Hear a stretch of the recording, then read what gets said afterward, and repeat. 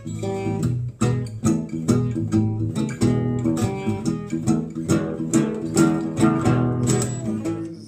Anuj. Hello there, Dr. Anuj. And many times when I go to connect with a lot of spiritual people and a lot of people outside in the world, they always ask me that, sir, can you give a scientific connect to spirituality? So, can you prove God's existence in 5 minutes? Some things are the questions they're always asking. Yeah. I wonder, can you prove God's existence in 5 minutes? Okay, you got my attention. A man become preeminent, he is expected to have enthusiasms. Enthusiasms.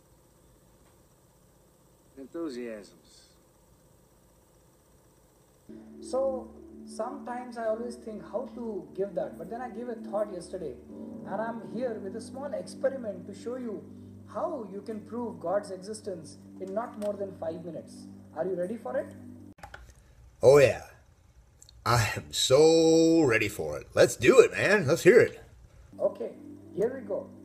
Here I have a small particle of silicon dioxide, what we call in chemical science as SiO2, which is a material simple made of dust.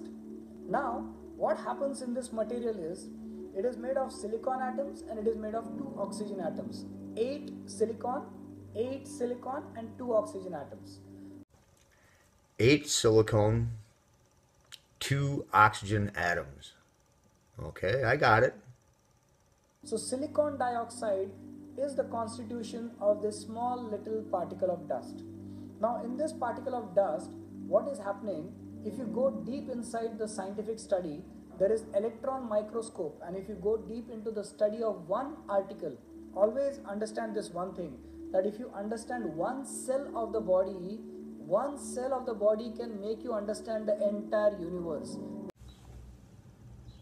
The entire freaking universe?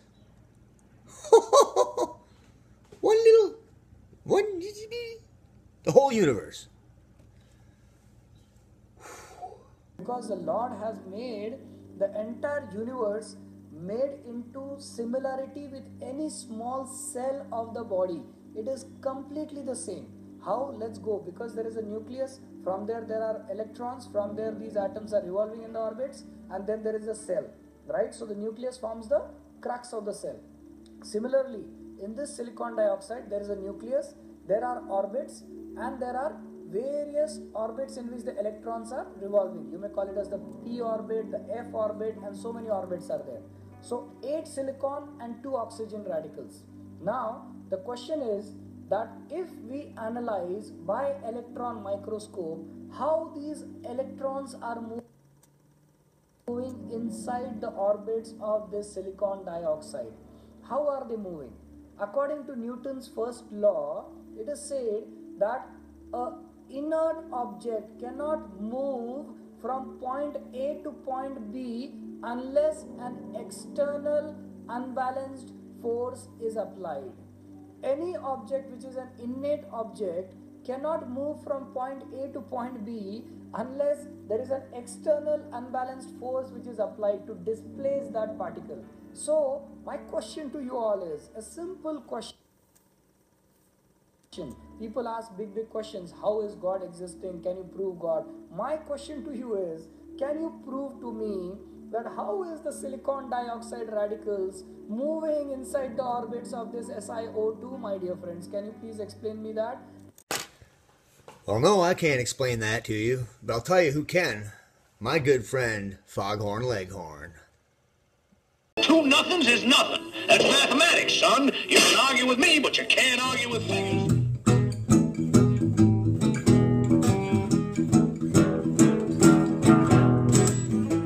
I relish the fact that you mustered the strength to catch up to me. I know how you did it. I don't know where you went.